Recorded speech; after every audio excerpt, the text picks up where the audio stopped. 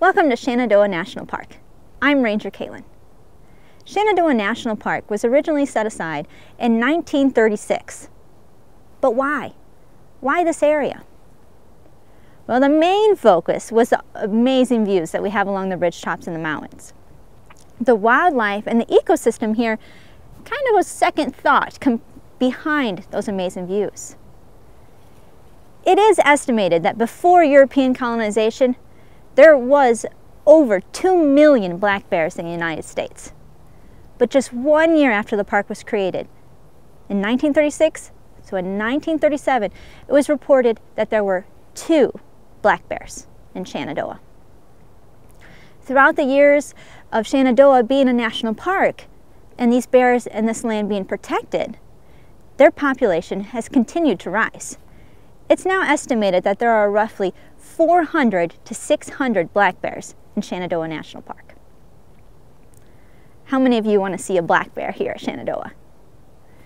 If you have seen one, write in the comments below in one sentence how it felt when you saw your first wild black bear here. But what makes seeing a black bear so special in Shenandoah National Park compared to them like a zoo? Well, here they're wild, right? You get to see them in their natural setting with minimal human interaction, hopefully. You can see them interacting with other wildlife, interacting with the ecosystem around them.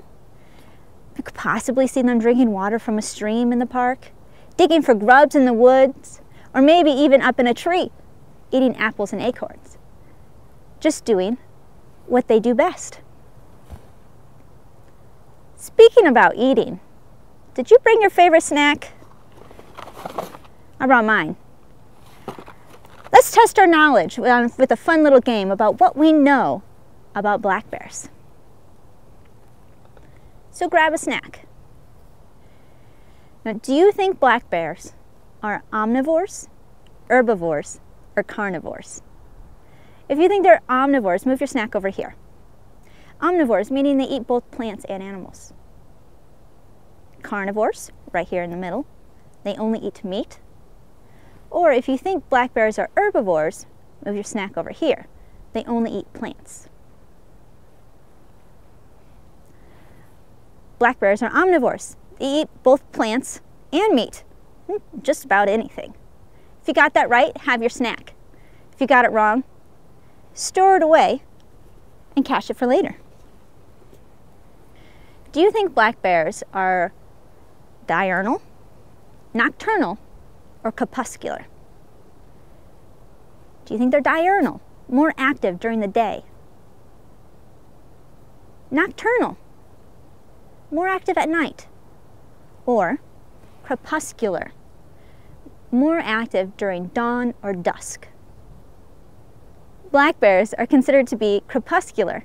They're more active during dawn and dusk. Now, you have a chance of seeing black bears at any time, but they're more active during this time period. They do have a special layer of tissue in their eye that reflects light back through the retina to help enhance low light vision, like dawn and dusk. If you got that right, have your snack. If you got it wrong, squirrel it away and cache it for later. Which sense do you think is the least relied on for black bears? All their senses are pretty strong, but which one do they rely on least? Is it their eyesight, their hearing, or their sense of smell? Black bears' sense of smell is great. Their nasal mucus area and their nasal cavity is about 100 times stronger, bigger than in humans. Their limits of how far they can smell is untested. Great sense of smell. Hearing is also amazing. Their hearing is their first line of defense. They can hear in all different directions. And their hearing is twice as sensitive as ours is. Their eyesight is one of the least relied on senses for a black bear. That doesn't mean their eyesight's bad. It just means they rely more on hearing and seeing. Their eyesight's still really good, And they have a great eyesight, especially to see little ants, to see berries on a branch to be able to pick off and eat. But it's usually the one that's less relied on. If you see a black bear standing up on its hind legs, what it's trying to do is get a better whiff of what you are, hear what you are, and maybe get a little better view of what you are as well. So if you got that right, have your snack. If you got it wrong, squirrel it away and cache it for later. How big are black bears in Shenandoah? If you think a male black bear, on average, a boar weighs anywhere between 100 to 300 pounds, move your snack over here. If you think it weighs on average maybe 200 to 500 pounds, move your snack over here. So an average male size here at Shenandoah National Park is anywhere between 100 to 300 pounds. A male boar can be from a shoulder length, about 2 to 3 feet in height, and from the nose to the bottom, anywhere between 5 to 6 feet in length. So if you got that right, have your snack. If you got it wrong, squirrel it away and cache it for later. How high can a black bear reach when it's standing on its hind legs? Do you think it's 5 feet? 7 feet? Or maybe 10 feet high when it stands on its hind legs? On average, a black bear can reach about 7 feet high. A little higher than me. Black bears are not very good at vertically jumping either. So when you're hiking or when you're camping and backcountry camping in Shenandoah National Park, you do have to hang your food from a tree at least 10 feet off the ground and 4 feet away from the tree trunk. Make sure you check out the park's website for more information on how to properly backcountry camp at Shenandoah National Park. So if you got that right, have your snack. If you got it wrong, squirrel it away and cache it for later. Do you think black bears can only have black colored fur, or can they have other colored fur as well? Black colored fur only, or other colored fur? Black bears can have other colored fur, not only just black. They can have white, blonde, brown, red, and in some places in the U.S., even a blue-gray color to their fur. At Shenandoah National Park, most of the bears, the majority color, is a black fur color. The melanin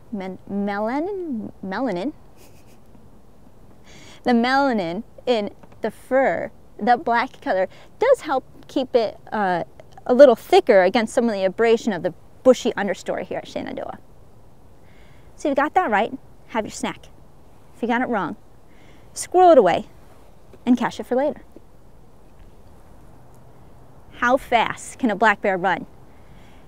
Do you think black bears can run faster than the speed limit on Skyline Drive? Or can they run slower than the speed limit on Skyline Drive? So the speed limit on Skyline Drive is 35 miles per hour and 25 miles per hour in the developed areas. Black bears can exceed 30 miles per hour when running at full speed. And they can do that running uphill or downhill or on flat ground as well. So never run from a bear if you do encounter one in Shenandoah. Not only are they fast, but they do have a prey instinct and they may chase as well. So make sure you check out the park's website to learn about how to properly hike in black bear country here at Shenandoah. If you got that right, have your snack. If you got it wrong, squirrel it away and cache it for later. Did you know that black bears all have the same birth months?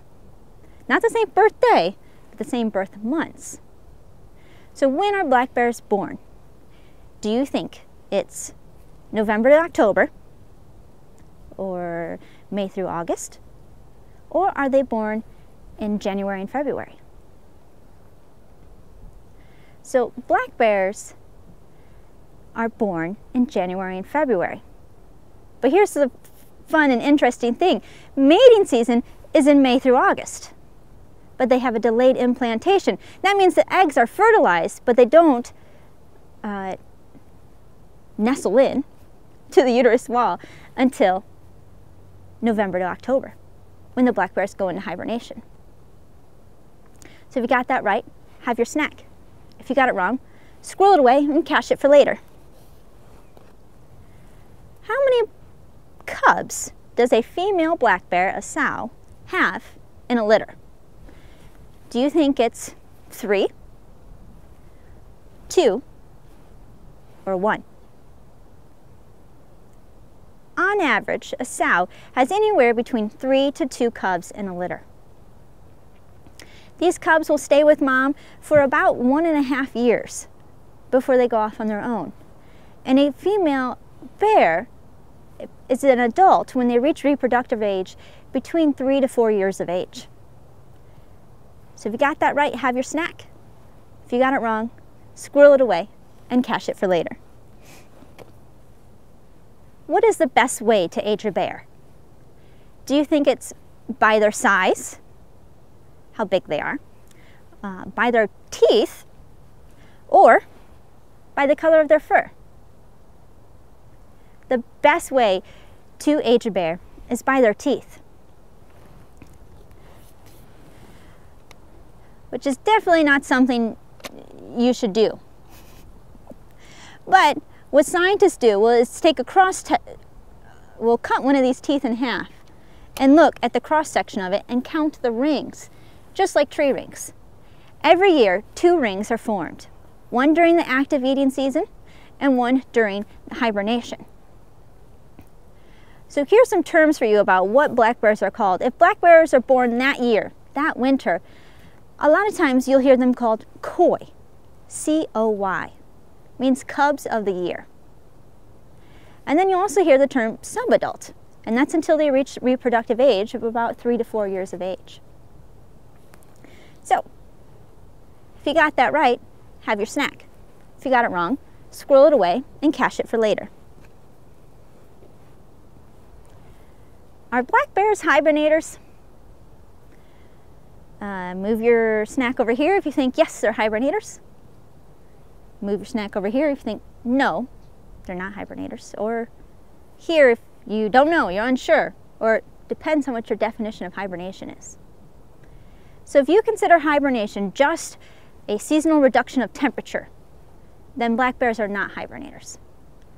However, biologists or biological scientists are learning that there's more to hibernation than just a seasonal reduction of body temperature. So black bears are actually very good mammalian hibernators. Mammalian hibernation is a reduction in metabolism that corresponds with scarcity of food and colder weather. So if you got that right, have your snack. If you got it wrong, squirrel it away and cache it for later. How many calories do black bears eat in a day? In the summer months, do you think it's 5,000 to 8,000 calories a day? 2,000 to 3,000 calories a day? Or 15,000 to 20,000 calories a day in the summer months? So humans, on average, eat 2,000 to 3,000 calories a day, depending on how active you are. In the summer active months for a black bear, they eat anywhere between 5,000 to 8,000 calories a day. But during fall, during hyperphagia, black bears consume 15,000 to 20,000 calories a day. So if you got that right, have your snack. If you got it wrong, squirrel it away and cache it for later. Speaking of calories, how many calories did we just eat learning about bears? I'm going to go ahead and save my snacks, or my cache here. Squirrel it away for later. Squirrel caches are a great source of food for bears. They can be full of acorns, hickory nuts, or chestnuts. In a good crop year, a single bear can eat 4,000 nuts in one day. About 30% of a black bear's diet is nuts. Now, your food caches are a not good source for black bears. So please make sure you check out the park's website or our other programming here to find out the proper way to store your food when hiking and backcountry camping in Shenandoah. Plants make up about 30% of a black bear's diet. Typically in the spring, when the plants are young and fresh, before a lot of the really good nutrients are turned into hardened cells. Black bears have broad, flat molars to help crush vegetation like plants. In the summer, as berries begin to ripen throughout Shenandoah National Park, black bears will eat them off the plant with their sensitive, mobile lips. Black bears have a two-part stomach. They help them eat the berry whole, digest the pulp, and then spread the seed out. They're great spreaders of seeds. Berries make up about 25% of a black bear's diet. Insects make up about 10% of a black bear's diet, and it's mostly the animal protein for them. They like to eat hornet larvae, grubs, and ant broods are their favorite, especially for the ant larvae. They have a long tongue specialized for eating insects, just like other ant specialists that we may know, like anteaters. Their front canine teeth and their strong claws also help to tear in to logs looking for them. Last bit of a black bear's diet, 5%, is animal meat. They can eat ground nesting birds, fish when they're spawning, or fawns when they can find them. It all depends on what's available. A black bear's keen sense of smell and their sensitive mobile lobes are all different adaptations they have to be able to find food here at Shenandoah. But what can their skull tell us about their diet as well? When looking at a black bear's skull, when you look near the top of it, near the back where it connects with the spine, you see this crest. This is called a sagittal crest, and that's where the chewing muscles attach for the jaw. The larger the crest is, the stronger the bite. Black bears need a strong bite in order to kill prey, tear open logs, and other things. They have front incisors for cutting up meat and clipping vegetation. Their canines and premolars, here and here, are great for chewing up meat and plants, other types of vegetation. And the back molars, the flat ones all the way in the back, are great for crushing acorns and nuts. Shenandoah National Park has close to 200,000 acres, and we only see a small portion of it at a time. If you're lucky, you may get a chance to see a black bear here at Shenandoah. You may even get to see a glimpse of their natural wildlife. It is important to remember how to properly view these animals, so check out our other programs or the park website to learn how to hike in black bear country. But most importantly, explore, have fun, and get excited. Take a moment to watch the wildlife in your national park that are still wild because of visitors like you who respect these amazing creatures. I was like, I just put all that out beautifully, and then I had to mess that word up. Okay.